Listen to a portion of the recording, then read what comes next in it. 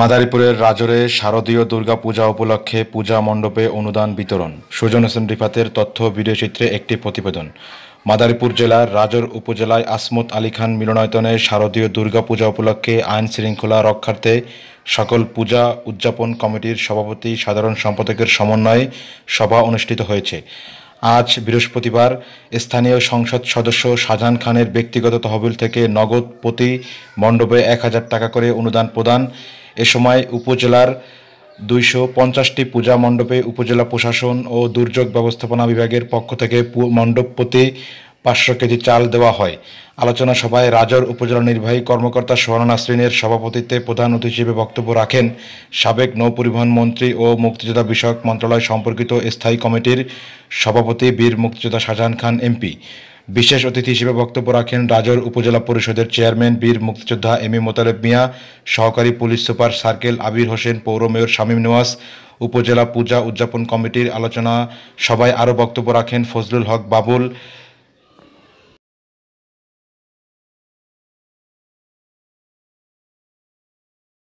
আমরা যে নেতা আদর্শের রাজনীতি করি, আমাদের সেই জাতির জনক বাংলাদেশের স্থপতি বঙ্গবন্ধু শেখ মুজিবুর রহমান সকল ইউনিয়নের সকল গ্রামের পূজারী ভাইরা এবং আজকে এই রাজর উপজেলার যতগুলো আমাদের সামাজিকতা রক্ষা করে আমরা করতে পারি, সুশৃঙ্খলভাবে করতে পারি, সেই জন্য আমাদের আনসার সদস্য থাকবেন।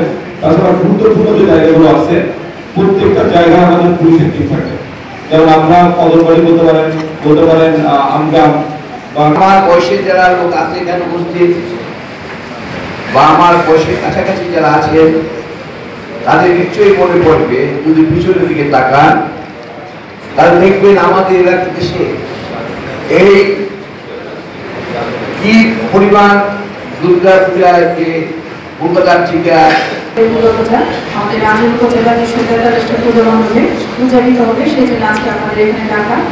আপনাদের জন্য আসলে আমাদের পক্ষ থেকে যেহেতু আমি রাজর উপজেলা নির্বাহী অফিসার এবং ম্যাজিস্ট্রেট, সেহেতু আমি আপনাদেরকে আমাদের কিছু চ্যালেঞ্জ যেগুলো আছে, কিছু প্রতিবন্ধকতা, সেগুলো আপনাদের জন্য আমি উপস্থাপন করছি। এখন আমরা অনুদানের বিতরণ প্রস্তুত থাকবে। সরকার বদর পাশা শরীর বৌদ্ধ আমরা দেখেছি এই বাঙালি জাতি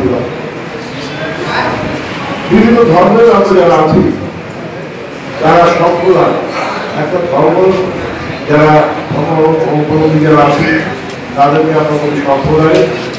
একটা দেশের এক মন্দিরের মধ্যে ভাষাভাষী একই ভাষাভাষীর লোক, একই সংস্কৃতির লোক, যারা কোন বড় থাকি তারা একটা জাতি, সেই হিসেবে আমরা বাঙালি জাতি।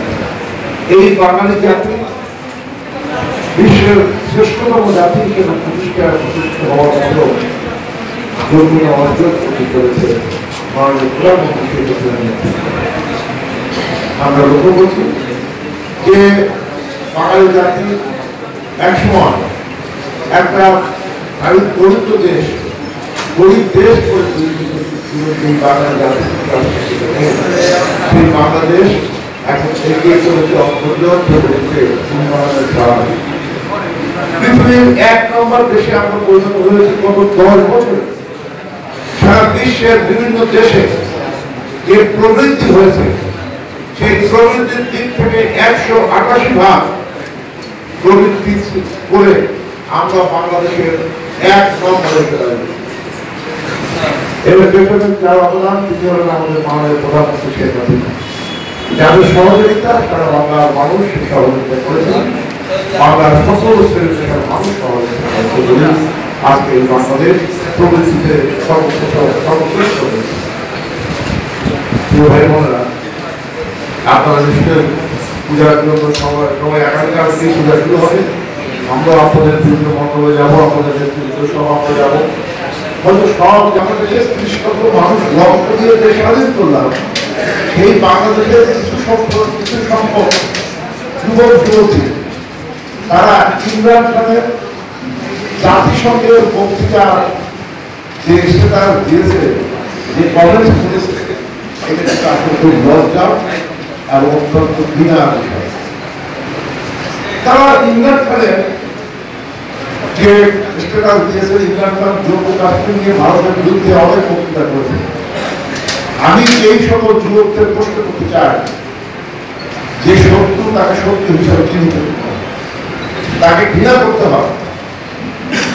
কিন্তু আমার এই দেশের যুবক আমি ভুলে গেছে আজকে ৪৮ বছর আগের কথা, সেই পাকিস্তান মুসলমান হয়েও আমাদের এই দেশের মুসলমান নারীদের পর্যন্ত সর্বহানি করছে, হিন্দুদের বটেই।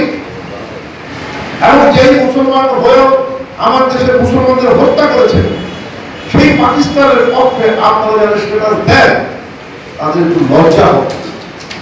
আমি তাদেরকে মনে করি তারা আসলে বাঙালি হিসাবে তারা বাংলাদেশের স্বাধীনতা বিশ্বাস করে না। শুধু পাকিস্তান, মায়ানমারে যখন মুসলমানদের উপরে অত্যাচার হলো, গণহত্যা হলো, ধর্ষিত হলো আমার মা বোনেরা, তখনও কিন্তু একে নিয়ে পাকিস্তান তেমন কিছু অর্জন করে না। অথচ এখন হচ্ছে মুসলমানদের জন্য তার মায়া কান্না শুরু হয়েছে। আর তার সাথে যুক্ত হয়েছে আমার দেশের কিছু যুবক যুবতী, যারা আমি মনে করি যে এরা প্রকৃত পক্ষে বাংলাদেশের স্বাধীনতার বিশ্বাস করে না। মনে রাখবেন, হিন্দু মুসলমান বৌদ্ধ খ্রিস্টান আমরা সন্তান নতুন সংখ্যা গরিষ্ঠ দাবি করি, কিন্তু আমি ব্যক্তিগতভাবে মনে করি সম্প্রদায়গত দিক থেকে আমরা সংখ্যাগরিষ্ঠ মুসলমান, সংখ্যালঘু হিন্দু বৌদ্ধ খ্রিস্টান। কিন্তু জাতিগত হিসাবে যদি বলি তাহলে বলতে হবে যে জাতিগত হিসাবে বাঙালি বাংলাদেশের মুক্তিযুদ্ধে যারা অংশগ্রহণ করেছিল, মুক্তিযুদ্ধের চেতনা যারা বিশ্বাস করে, বঙ্গবন্ধুর আদর্শে যারা বিশ্বাস করে, ওরা হলো সংখ্যাগরিষ্ঠ। আর সংখ্যালঘু হলো স্বাধীনতার বিরুদ্ধে যারা ছিল, সে রাজাকার আন্দোলন জামাত ইসলাম যেই হোক,